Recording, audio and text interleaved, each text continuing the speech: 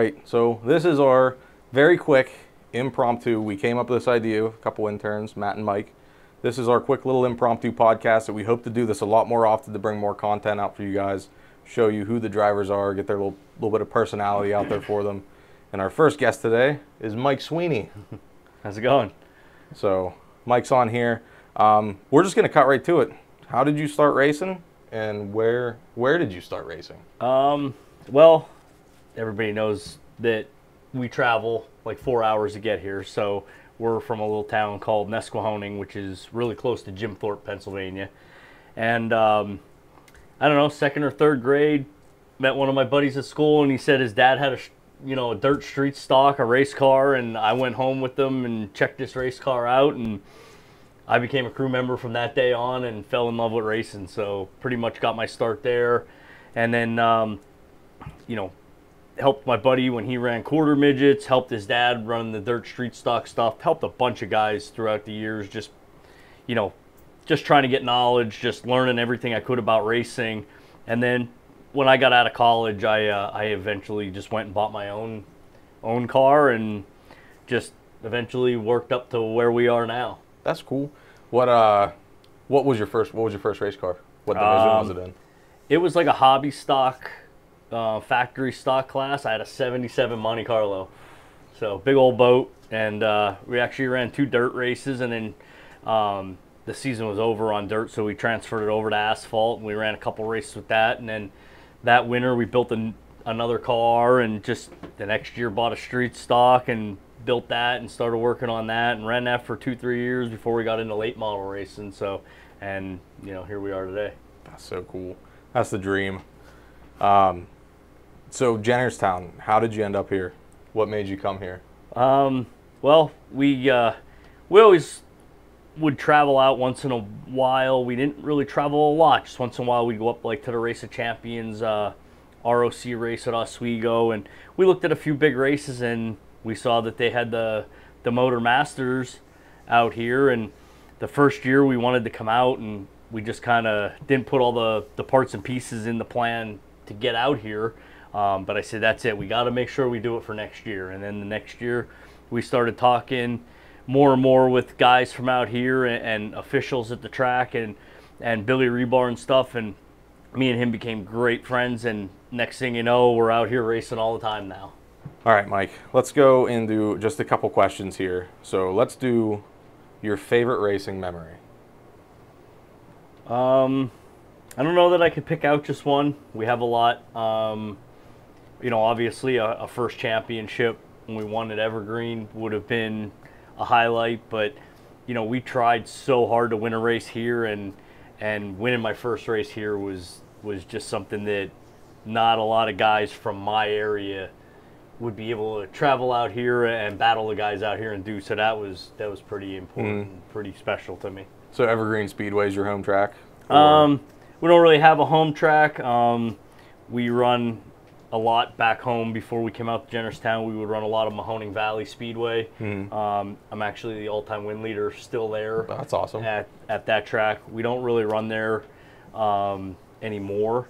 So we do run Evergreen still when we're not racing at Jennerstown.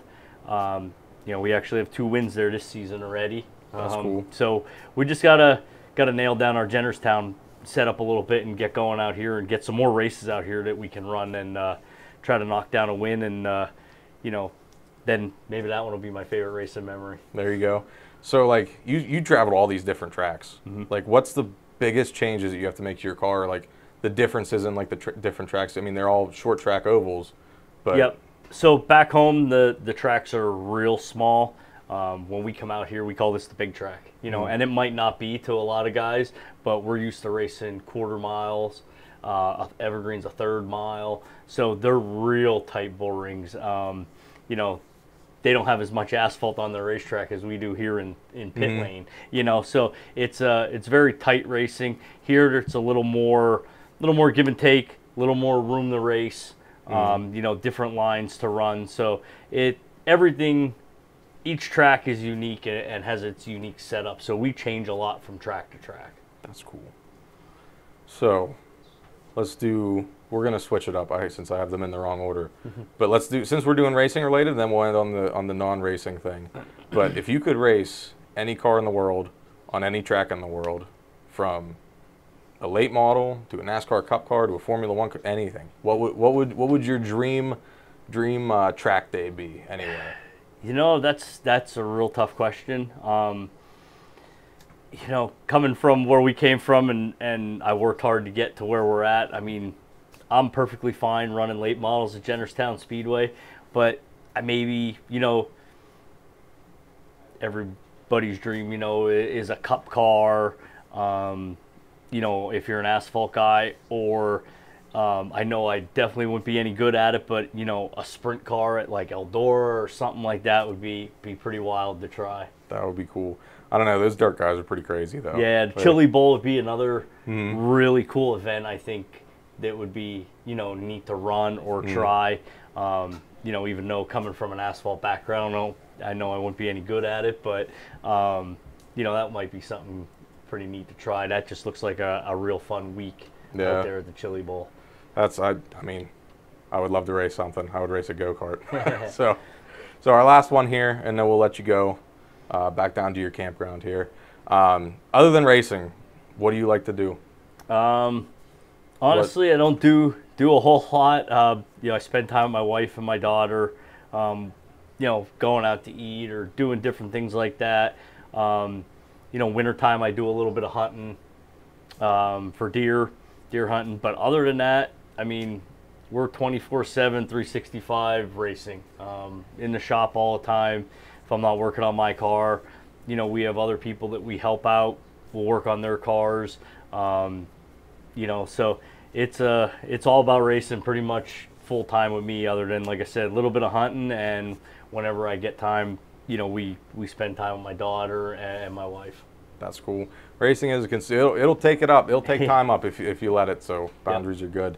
But yeah, other than that, that was fun. It's awesome to get to know you a little bit more. I know I've seen you down around the track and stuff. Yep. But just to sit down and have a little bit of a conversation for, I don't know which camera we're using. This camera we're using.